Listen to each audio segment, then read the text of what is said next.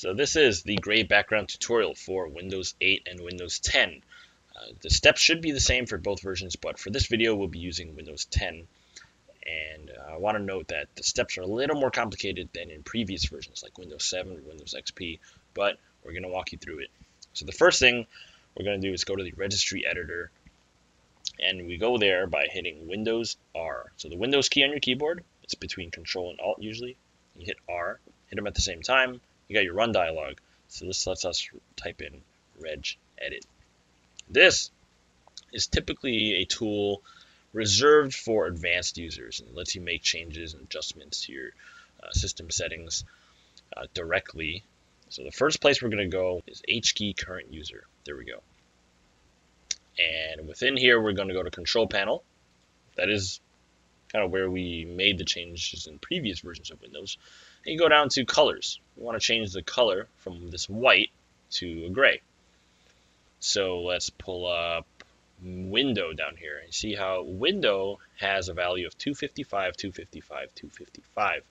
Some of you can already guess this is the RGB, or red, green, and blue value for a color. Right? Computers usually view colors with a red value, a green value, and a blue value.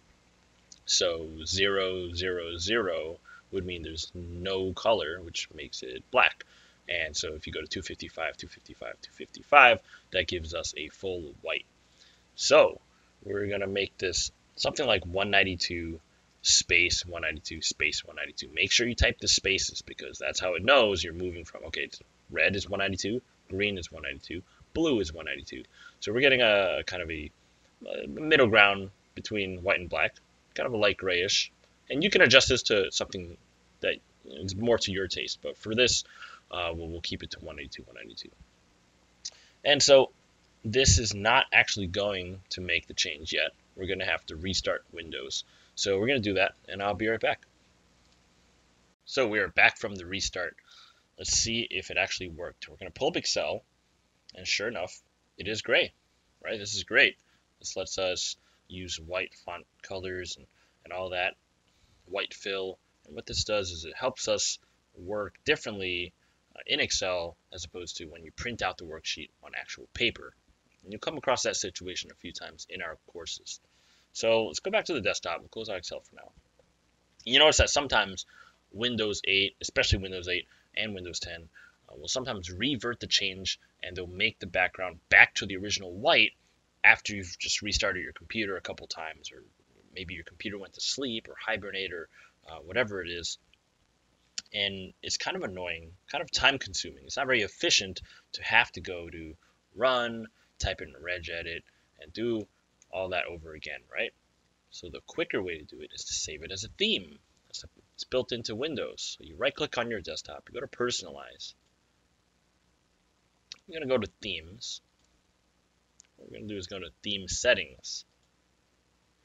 By the way, if you're on Windows 8, you won't have to click on theme and then theme settings, because when you right click on your desktop and go to personalize, it'll pop up the theme settings right away.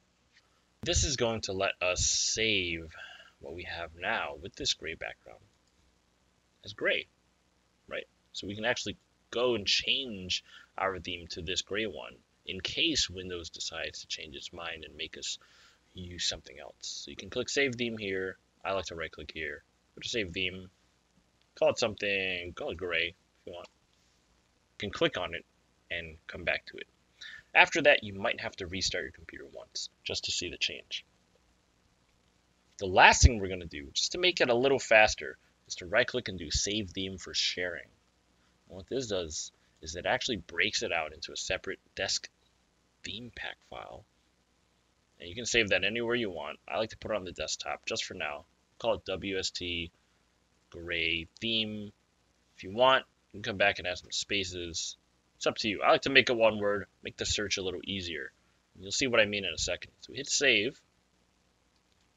And this is going to put a copy of this theme onto our desktop right there. And anytime from now on, we can actually go here and double click it or hit enter, whatever. And that will open up the theme on the spot and make that change, so you don't have to go to right click, personalize theme settings, and pull this up. It's a little bit faster. Of course, there is one last step. One last way to make things super fast. I mentioned something about a search. So in the future, instead of going to your desktop and clicking this, you can actually go to hit Windows, go to your Start menu, and you'll notice you can actually type down here, search programs and files. So in the future, if you want to really quickly get to this, you can hit your Start menu from anywhere. Just to WST Gray, theme, hit enter, and it'll load.